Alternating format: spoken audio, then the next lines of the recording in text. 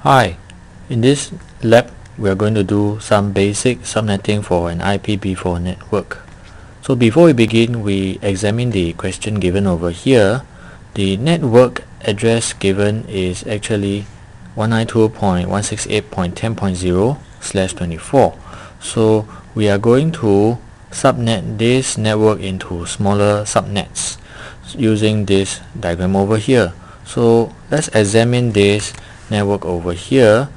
We have actually two routers, R1 and R2. So using these two routers as a guide, we can actually draw two bubbles. The green bubble represents one subnet and the purple bubble to represent the second subnet. So in this question, we actually can divide the network into two subnets. So let's write down the answer over here. We can have two subnets in the network. Okay, let's continue to the next part of the question. So how many bits should you borrow in order to create the required number of subnets? Okay, so how many bits should you borrow? So looking at this, let's go over to our table over here. We can actually need number of subnets. We need is 2. So how do we know how many bits to support? We can use the formula 2 to the power of n equals, okay, so in this case 2 to the power n, where n is the number of subnet bits to borrow. Okay, so this is the n that we want to know. So how do we know the number n? So let's put the 2 to the power of n equals to 2. Okay, so we know that 2 is actually equals to 2 to the power 1. So that means therefore n is equals to 1. Okay, so we need to borrow total of 1 bit from the host portion. Okay, so that means the answer over here is 1. We need to borrow 1 bit. So let's go on to part C. How many usable host addresses we can have in this addressing scheme? Okay, in order to examine the number of host addresses, we take note that we use 1 bit for the number of subnets. So let's continue over here. So we have 1 bit for the subnet. So if we examine the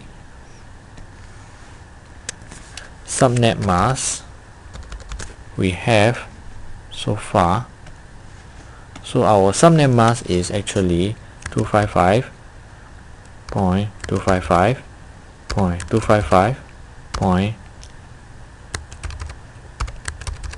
Point something. Okay, so what's that something over here? So in order to derive that something, let's split this the last byte into the separate binary bits. Okay, so we know that we will borrow 1 bit for the network, so let's represent this by n, and we are going to use the remaining for our hosts. So that means we can actually have a total of 7 bits for the hosts. Okay, so 7 bits for the hosts. What we need to do is we will actually use these 7 bits to calculate the number of usable host addresses. So how do we do it? So what we need to do is we use the formula 2 to the power of h minus 2. Okay, so in this case h is the number of host bits. So of hosts bits. Okay, so what we need to do is let's put this into the formula 2 to the power of 7 minus 2. So what we'll get is 128 minus 2. So we'll have 126.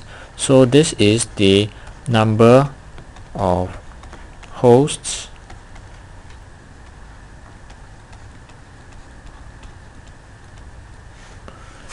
Okay, so 126 is our total number of host addresses we can have in each subnet. So let's write the answer over here. So in this case our answer is 126. Okay, so let's try to find out the new subnet mask for our network. So the new subnet mask for our network is actually seen in part C already. So what we have seen so far is this is the subnet mask for the last bit. So what we just need to do is we will actually translate this into the subnet mask. So for each of the network bit, what we need to do is we are going to represent the network bit by 1, the host bit by 0. Okay, so this is our binary number for the last octet. So converting this binary number into a decimal number, so this is a binary number. If we want to convert this into a decimal number, what we'll get is actually multiply this number, the first digit over here, by 128. Okay, so since the rest are all zeros, so the final answer for the decimal version of this binary number is 128. So the final subnet mask for this part is actually 255.255.255.128. Okay, so this is our subnet mask for this network. So let's write that down. 255.255.255.128. Okay, so let's continue to answer the last question.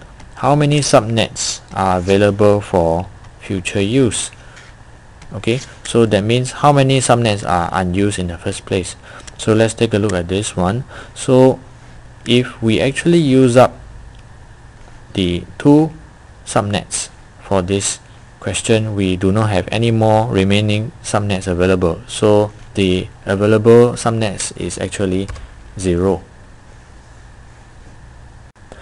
After we have completed the questions in step 1, we can proceed to fill up the addressing table in step 2. So what we need to do is we will actually fill in the numbers for this step 2 over here.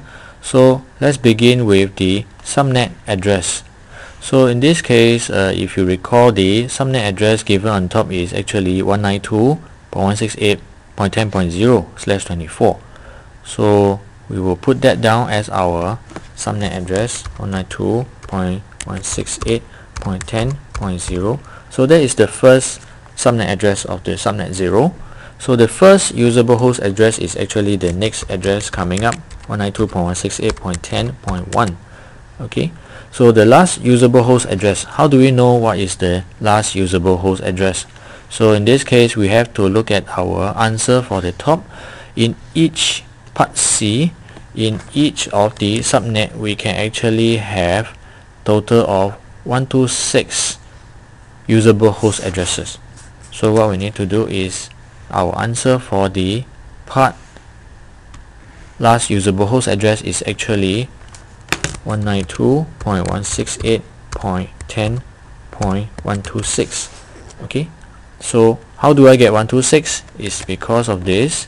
We have actually 0 over here plus the total number of subnets available is actually the total number of addresses per subnet is actually 126.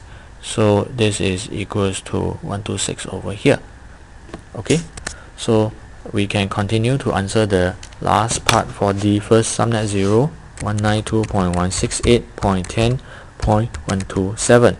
Okay, so that's the addresses given for subnet 0. We can continue to fill up the rest.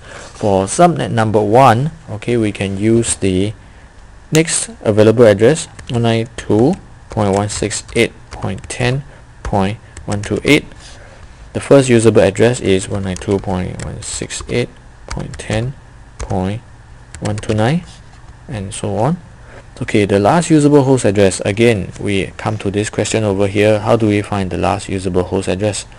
So we know that the subnet address over here is 128, and we know that the number of addresses in each subnet is actually 126.